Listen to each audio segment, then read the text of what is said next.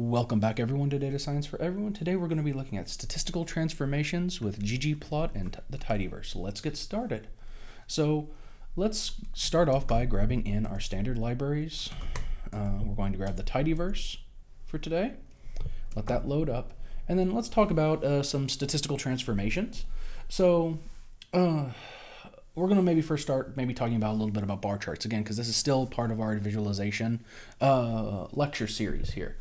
But again, bar charts maybe seem to always get kind of the brunt end of the stick, okay? Sometimes they're not very interesting, but here's the thing, I love them, all right?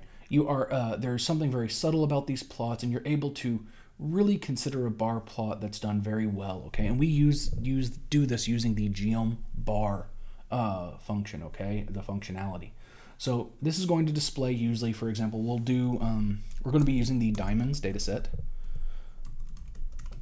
Okay, so we can actually go in and maybe glimpse the diamonds data set. So we have in here a lot of rows, okay, so 50,940 rows. We have 10 columns. We have the caret, the color, the cut, the clarity, the depth, the table, the price, and then we have these other variables, the X, Y, Z components as well. So we're going to actually go through and take a look at, first let's do ggplot in here. We'll do our data is equal to diamonds. Then we are going to add in our geom bar in here, and our mapping is going to be X. We're going to do this by cut first. And notice here that I only used the x-axis, okay? Because again, it's basically using a count method, okay, in order to grab our values. So we only give it the x-axis here, and here it shows us again fair, good, very good, premium, ideal. And this gives us a nice, clear way to visualize the data and the cuts, okay? So along the x-axis here, we have our cuts. And again, we have all of these nice kind of visualization that we have in here, and we can see this kind of going up over time, or not over time, but over the types that we have in here. Now, some other graphs, okay, that are very similar to bar charts, and we can calculate these depending. Bar charts, histograms, frequency, polygons, bin together our data, okay, in a bin count plots. Again, so this is done by the count. So again here, so for example, good is about 5,000.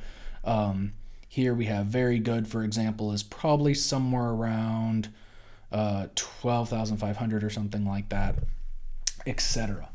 Now, smoothers, for example, though, fit our data, and then they're going to plot a prediction of our data, okay? But these are actual count values that we have in here. Box plots, for example, are going to compute robust summary statistics, okay, and a distribution, and then it's going to display the results inside of the box plot. And we'll get to those here in just a little bit. But what we wind up seeing here is, again, this geom bar method here actually does a count method in here to create the plots. You can do this actually with stat count as well. So we can actually go through and let me look at the documentation for stat count for you guys again, and this kind of comes into bar. Notice here it actually does come, it pulls, when we look at stat count, the stat count function, it actually does pull up bar charts for us, okay? So again, it uses all of this kind of math in the background for us to do these counting and orientations as well. So I'm going to leave that, but we'll actually go through and maybe, let's see if we want to play with this just a little bit. So let's go in and do ggplot in here. Our data is going to be our diamonds. Oh, diamonds.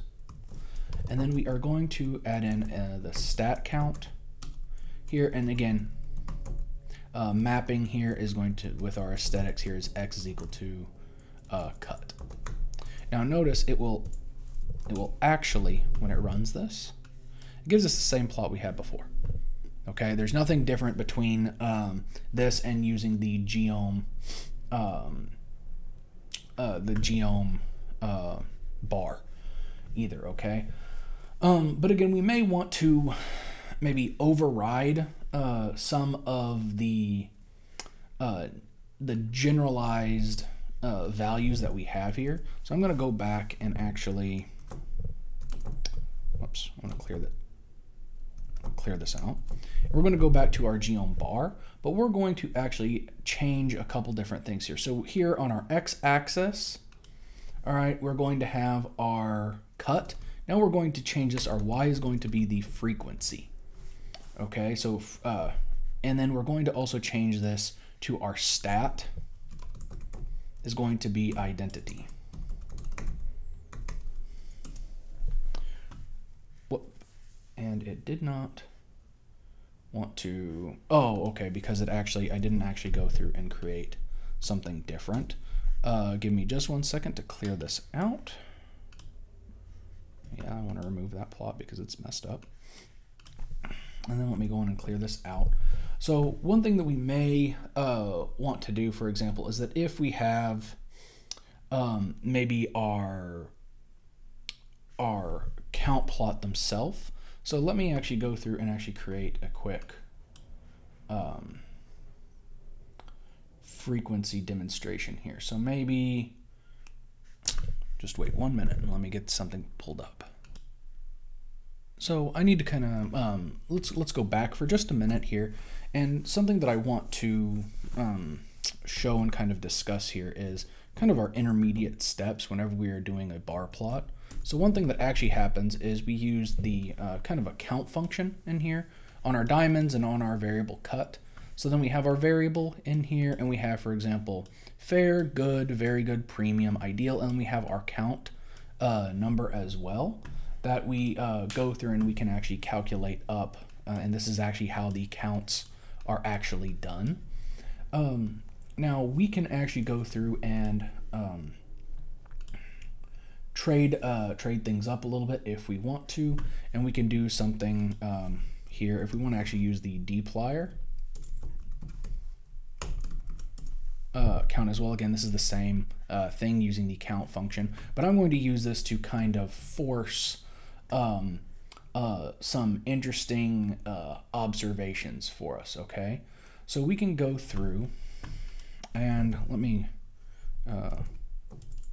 clear this out. So I'm going to have this as our, I'm just going to call this a some data frame in here. And so we'll create our ggplot, and our data here is going to be our data frame.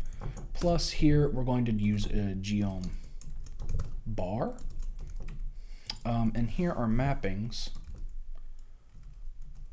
Our mapping here for this is X. And now technically we are doing this on cut, but if you remember correctly that it actually gave us, now it's called var. So I'm going to call this var.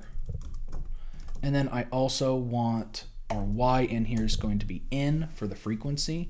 And I'm going to change the stat in here to our identity. Okay, and notice here that this actually gives us the same exact thing that we had before. Now again, we could always change this in a variety of different ways, but it's kind of nice just to show you what is going on in the background, where we can actually go through and again see this intermittent step in here.